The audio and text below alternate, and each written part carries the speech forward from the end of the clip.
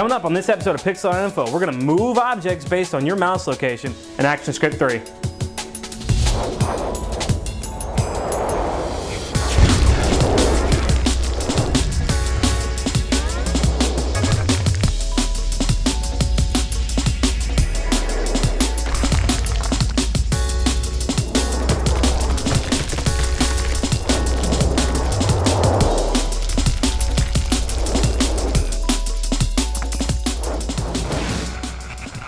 Sponsored by unoob.net, the Newbie Network.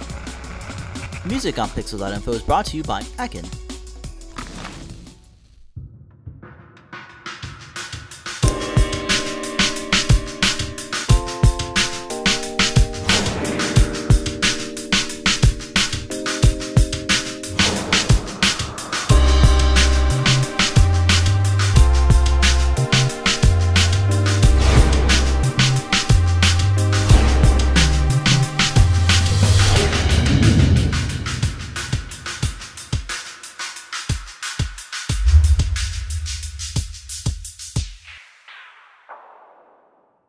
Welcome to Pixil.info, a show that takes a look at web, design, and video.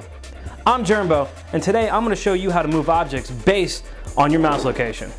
Now there are many different approaches to this, but today I'm going to show you the basics. Let's take a look.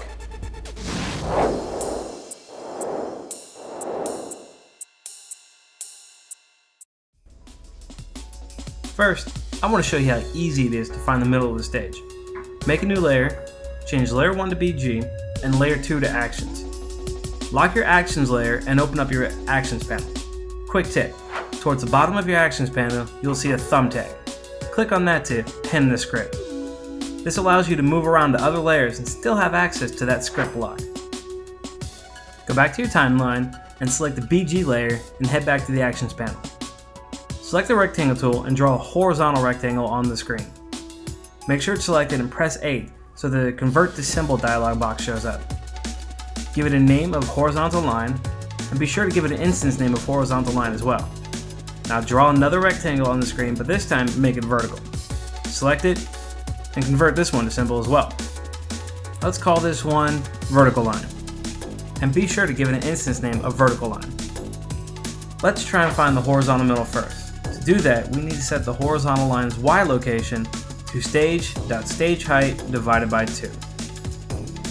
Test the movie and see what happens. So I set the vertical line to stretch the width of the stage, and I found the middle of the screen. Now let's find the vertical middle. This time, we need to set the vertical line's X location to stage.stagewidth divided by 2. Now test the movie and see what we get. You should get a crosshair that spans the entire stage. We're doing good.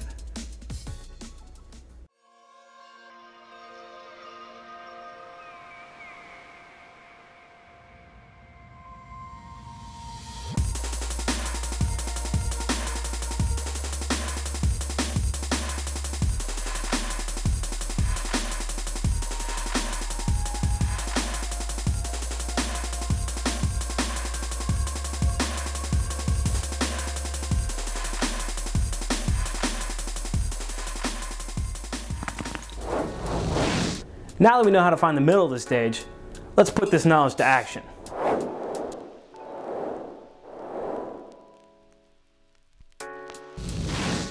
I'm just going to move these off stage and select the rectangle tool and draw a square. Select the square and convert it to a movie clip by pressing F8. Be sure that the registration is in the middle and give it a name of square with a capital S. Before we hit OK, click on the Advanced drop-down arrow, and in the linkage selection, click the checkbox to export for ActionScript. Two fields now come into focus, the class and the base class. They're already filled out, but the class field is populated by the name you gave your symbol. This is important to remember because this is the name ActionScript is going to be looking for. Go ahead and delete this off the stage and go back to your Actions panel. We need to put that square back on stage. So I'm creating an init function that'll do that. I type var square, all lowercase, I'm going to data type that to movie clip, and then I equal it to a new square. Next step, simply add child to the stage. Test the movie and let's see what happens. So the movie clip is on the top left of the screen, but only the bottom right quarter is showing. That's good, it did exactly what we told it to. Without defining the X and Y location when we add the movie clip to a stage, it puts it at 0, 0, and in Flash's case, that's the top left. So in the init function above the add child, let's define the X and Y location. Square.x equals stage.stagewidth divided by 2, and on the next line, square.y equals stage.stageheight divided by 2. Now test the movie and look at what we get. The box is in the middle of the stage.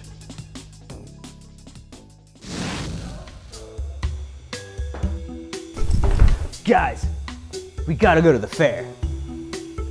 No, man, that shit ended like 3 months ago. Don't worry, dude. There's an app for that. Featuring Tiki, Suge, Fuzzy Dice, Unicorn, What? Ninja, Alien, とってもいいですか? Flick that with the finger. Now on iTunes Store. Win prize, fun for the whole family. Let's get this box to move.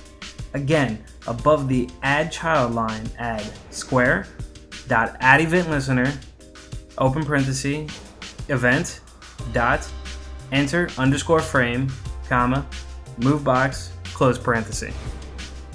Let's make the function move box below the add child line. Here we need to find 3 things. 1, where is the middle of the stage? 2, what the difference is between the mouse location and the middle of the stage. And 3, we need to then convert that to a percentage. Then we need to apply that to the X location. I'm also going to need to make a speed variable. This way we can have more control on how fast the movie clip is going. Let's set that speed variable outside the init function.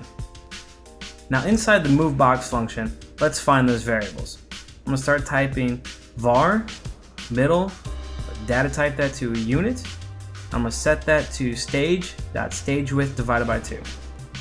Next, var, mouse diff, data type that to init, and then I'm going to equal that to mouse x minus middle. Now let's find the percentage. Var, percentage, I'm going to data type this to a number. That's going to equal mouse diff divided by middle. Now we can get it to move. Let's start typing evt.target.x plus equals percent times speed. Let's test the movie and see what happens. Seems like it's working to me. Notice there's nothing to stop it from leaving the screen. We can fix that with a couple if-else statements. What these are going to say is, if the movie clip leaves the stage on the left, then show up on the right. And if the movie clip leaves the stage on the right, then show up on the left. Here's what it looks like. Test the movie and see what happens. Sure enough, it works. The same logic can be applied to a movie clip moving up and down as well. Here's the code to get that done. Alright, there you have it. The basics of moving objects in ActionScript 3. Be sure to follow me on the Twitter book and pick up your free copy of today's project files on Pixil.info. Until next time, I'm your host, Germbo. Alright, there you have it. The basics of moving Hey, alright, stop. Alright, check it. Be sure to follow me on Twitter and Facebook and get your project free. Hey. Well, that's it today. I said tits. Germbo.